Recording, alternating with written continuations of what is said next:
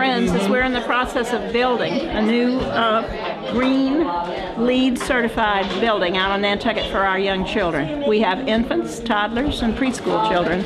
And with this new building, our board of directors sat down and looked at it carefully and said, we would be irresponsible not to build a green building in Nantucket at this time. So we turned our attention and talked with our architect, Stephen Blashfield, and we all got together. We've had 2 charrettes where we involve people in the community that are interested in green buildings being LEED certified. That's Leadership in Energy and Environmental Design. Oh, is that what they actually have a system? Yes, they actually have a system. We go through systematically and check. There's 6 areas where we have to look at our site sustainability, the energy we're going to use, the way that we're designing this building, and you go through and you systematically check off the things you're going to be doing in your new building. And they have basic, silver, gold, and platinum certifications, and we're going to go for the gold.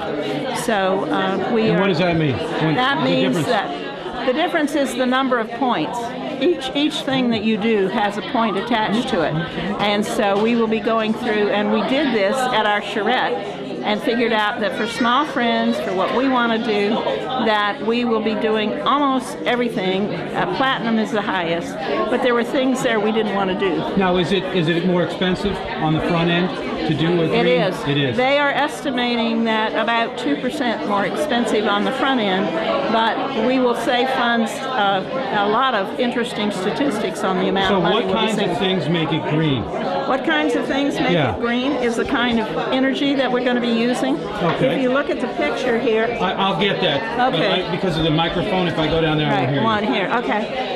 The building, we are putting in a lot of windows, and one of the things we're going to be doing is opening all of our windows at night and let all the cool Nantucket breezes come in, shut our building down in the day, and doing that, we intend not to have air conditioning in our building.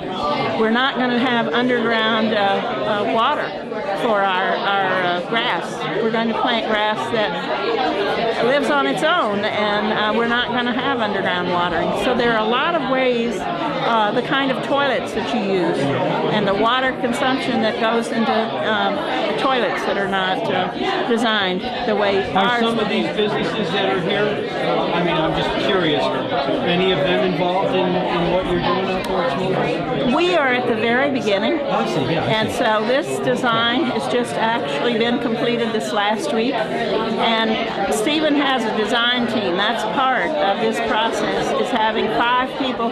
You sit down and meticulously plan what you're going to do so that once you start building, you just go very rapidly through the process. And our goal is to begin building our building in August and then be able to open in September of '08, and that's the goal.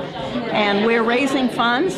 We are getting a lot of support from people who understand the importance of a child care program for infants, toddlers, and preschool children for working Nantucket families. And we have fundraisers, and we just happen to have a very big fundraiser coming up. Would you like to see? Oh, look at that. A very big fundraiser coming up on Saturday night, and it's out at the Chanticleer. Okay, Saturday, what's the date? Because this might run a little longer. The 28th, right. Okay, yeah, good. The 28th. It's good, Daffodil good. Weekend. Yeah, right. Yeah, and so we are going to have a dinner for people at the So Small Friends Chanticleer. is going to get bigger. Small Friends, we will increase the size of the number of children we have 45% with our new building. That's quite a bit. Right, it is a lot. It's because we have waiting lists for our infant, toddler, and preschool groups. I just spoke with a woman who said, when do you think your building will be completed? And I said, well, our goal is to get in the ground in '07 to be ready to open in the fall of '08. She said, oh, how do I sign up for preschool for my child? I want to get on your list.